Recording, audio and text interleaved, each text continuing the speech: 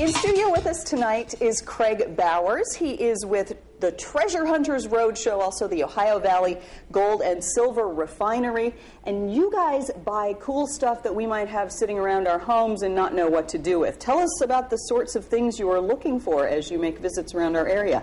Well, actually, there's a lot of things that we actually look for. We have a few items that I brought in today that, we'll maybe touch base on a little bit. Your old steel toys, war memorabilia, with the prices of your gold and silver right now being at all-time highs, well, for the most part, all-time highs. Those items are great items to get rid of. Sitting over here to my left is an old classic guitar. I mean, there's just thousands of items that we actually can put you in face-to-face, basically, with a collector and get you an offer on your items. Okay, give us an idea of what you'd pay for an old toy like this. This is an old Tonka toy. It's pretty decent shape, but condition-wise and everything, a couple $100 for a toy like that. Oh, right wow.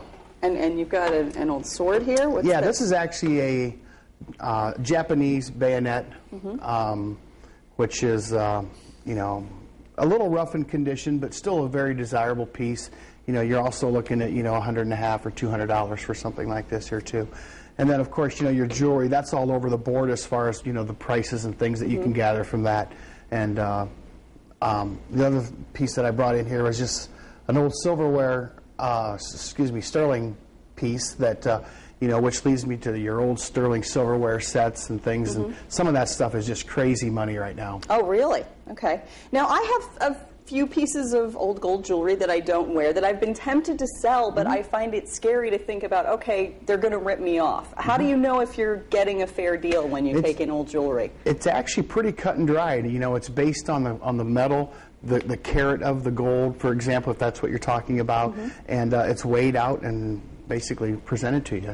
So should you expect a trader or purchaser to quote you an offer before you agree to then sell it? Is that how it normally works? Yeah. We'll actually examine the piece. If it's a piece that's possibly resellable, contact a couple different collectors back in Springfield, Illinois, where we're out of, and make you an offer. Okay. If you can grab that cool guitar, I will go over where people can find you from November 15th to the 19th. And he will be at the Holiday Inn Express, also people at the Ramada Hotel and Conference Center in Toledo, the Holiday Inn Express in Perrysburg. And the hours are, roughly business hours, 9 to 6 Monday through Thursday, and Friday 9 to 4. And you also have dates coming up at the Hilton Garden Inn in Perrysburg and the Comfort Inn in Oregon. And you can find the information, obviously you probably weren't jotting all that down, but at treasurehuntersroadshow.com. So tell us about this guitar. All right, this is a 1961 Merlin. The neat thing about this guitar is, and most people didn't realize this, but back in the day, the guitar was actually sold new at Lowe's department store. Really? Now, this guitar actually came out of Kentucky a week or so, well, it was about a week and a half ago when we were down there. Okay. And they actually sponsored the Arthur Smith Radio Hour. Oh, wow. So this is a particular collectible for certain music historians. This guitar, as soon as we called back into our offices, we had a collector that was instantly ready to make an offer on it. So. And what's the range of old guitars if people have them to sell? Oh, I'm sure it's wide, but...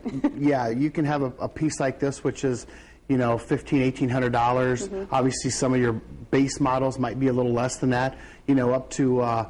let's say if you've got an old gold top, which could be, upwards of $100,000. So. Wow. Well, if you have that kind of gold in your attic, you need to go see Craig Bowers and his associates with the Ohio Valley Gold and Silver Refinery or treasurehuntersroadshow.com for more information. That is tonight's Talkback.